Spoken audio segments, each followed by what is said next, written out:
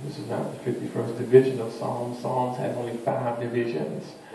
This is the 51st number of Psalm 51. Psalm 51 verse 11. Cricket says, "Do not cast from me your presence, or take your Holy Spirit from me." May the Lord bless you to the reading and hearing of His holy divine word. The church say amen.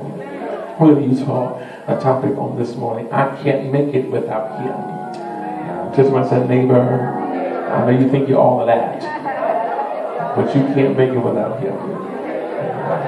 I can't make it without Him. Let us, my Lord, come and say thank you. Thank you, Lord, for being good. Thank you, Lord, for being kind. Send out your anointing to make this thing easy. Open the minds, hearts, ears of your people. Let them please receive the word and stop your flow. Need your power now, need your grace now. I'm a sinner. That's right, the preacher. I'm a sinner. But I'm saved by your love and grace. So God, you preach. They do part there to hear a word from you. God, help me now. I can't preach a word without you. In Jesus' name we pray. Let your heart say amen. Amen. Psalms 51:11. I can't make it without Him. One of the most painful truths, and elder, you already know this to be true, one of the most painful truths that every pastor must confront at some point in their ministry is the fact that people come and people go. It's not that you have done anything wrong, or even more so, there are terrible conflict arose in the ministry. No, it's just life. And once you go through that over and over again, people who you thought you had to have in your life, once they leave, walk away, or just no longer around, you realize that I'm okay without them. Have you ever had somebody in your life that you just knew you couldn't live life without? Have you ever had someone in your life, or someone you thought was in your corner, and then once they left you, you realize I can still keep on living? You ain't talking to me here.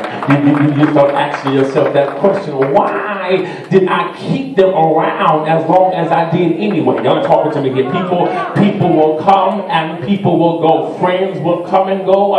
Family will love you one minute. Y'all ain't talking to me here, and can stand you the next. Jobs come and go. But there's one person, family, I've learned throughout this Christian journey of my life, that no matter what I go through in this journey, as one person I can't live without, and that one person is God. Is anybody here that say, Pastor, you're talking to me? I learned from my past experience, I cannot live without God. I can live without money, but I can't live without God. I can live without fancy houses and fancy clothes. You're going to talk to me here, but I can't live without God. You can take all my education away and pull it down off the wall. You're not talking to me here, but I made up in my mind and realized I cannot make it without God. You can run my reputation and scandalize my name, but it's all right, honey. I realize I just can't make it without God. Because when all else fails and I can't depend or rely on anybody else, I always know I've got God I can depend on. Is there anybody here now that'll say, boy, you walking down my road? When I look back over my life, I realize for myself that God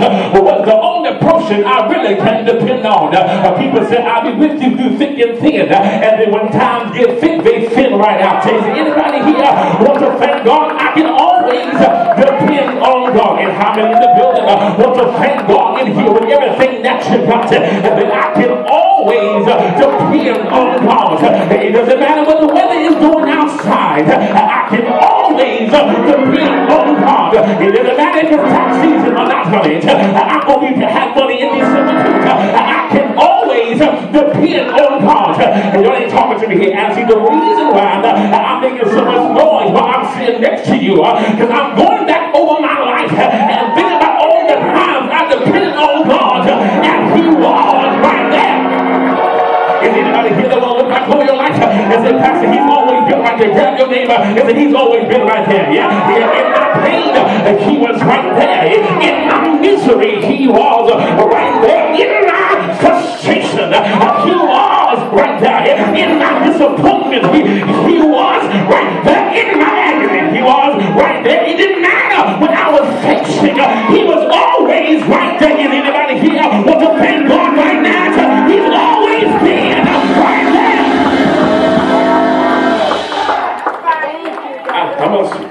must admit, I'm overly excited about our brand new series, Back to the Basics, because sometimes we find ourselves guilty of going after so much after the blessing that we forget about the one who's giving us the blessing. You're not talking to me here. We are so caught up in getting our bodies healed that we don't remember the one who healed us. We get so caught up in going after money and working 2 jobs and 3 jobs, and we're still broke. Instead of going after the God who said, a cattle on 1,000 hills already belong to me. If heaven's streets are paved with gold, then I don't need to have to pressure my boss for a raise on my job. I need to tap into God that's got enough money to cover streets with gold. Is anybody here that said, I'm going after God? I'm going after God. Touch your neighbor and say, just give me God. Just give me God. You can take everything from me. Just give me God. I don't need to have a bunch of friends in my life. Just give me God. I don't need anybody to like me. You're not talking to me here. Just give me God.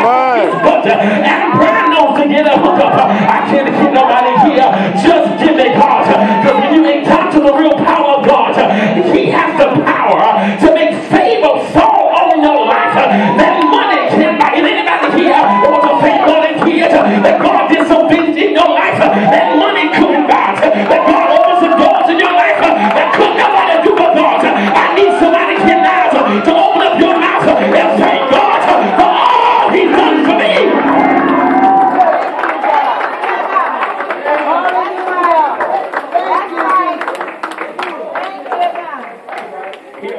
He'll make someone call you and give you a cashier's check. Don't you talk to me here. And you haven't seen this person in months. Don't you talk to me here. See, your problem is you are so worried about making sure everybody likes you that God don't even like you. Don't you talk to me here. What good is it for everyone around me to think highly of me, but God looks at me and wants to spew me out of His mouth? But today is a new day, Pastor, and you're right. I can't live without Him. Grab somebody and say, I can't live without Him. I can't live without Him. God is the wind beyond my sail. God is the movement in my motivations. God is the spark in my fire. God is my peace in the midst of adversity. God is my security when I'm feeling vulnerable. God is my defense when I'm feeling violated. God is my everything. And I want to have some praise and back on in here to open up your mouth right now and thank God that I thank Him that He is my everything.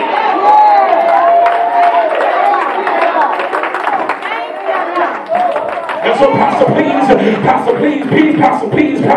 excuse me while I praise God in this 9:15 service, since He's the only one I can't live without. He's the only one that I give glory to. I tell you right now to thank God that even after all my mistakes, I can't live without Him. Even after all my downfalls, I can't live without Him. The danger.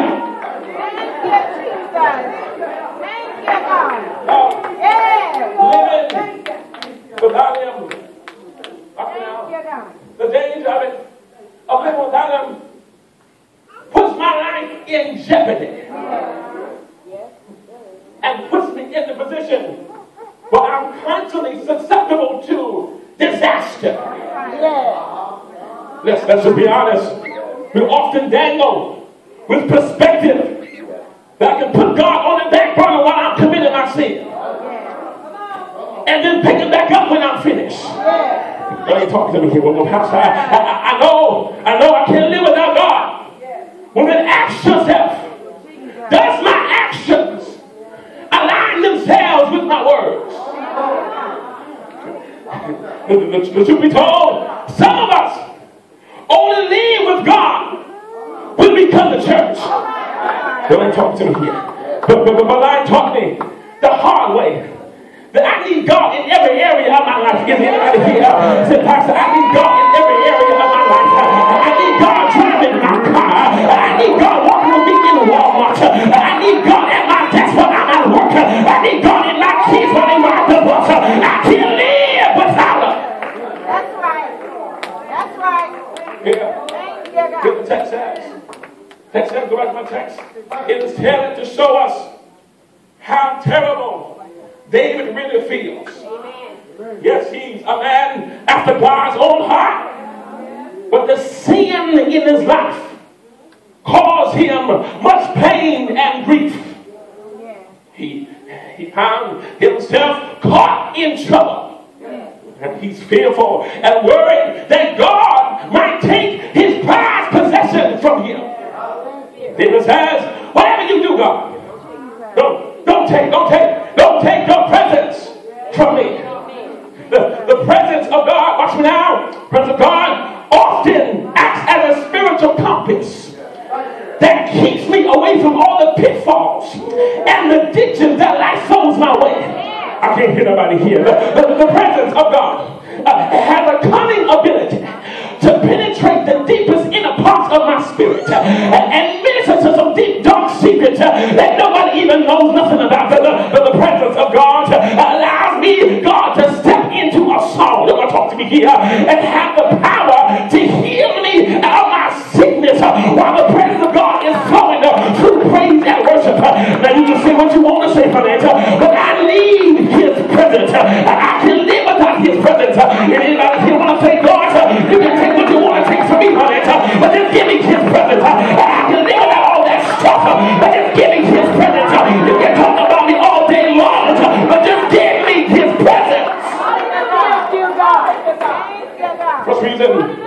First reason I can't live without him is because I've encountered enough demons on earth to think that they can really bring any value to my life. That's right. Y'all ain't heard what I said. That's right. I said the reason why I can't live without his presence, I can't live without him,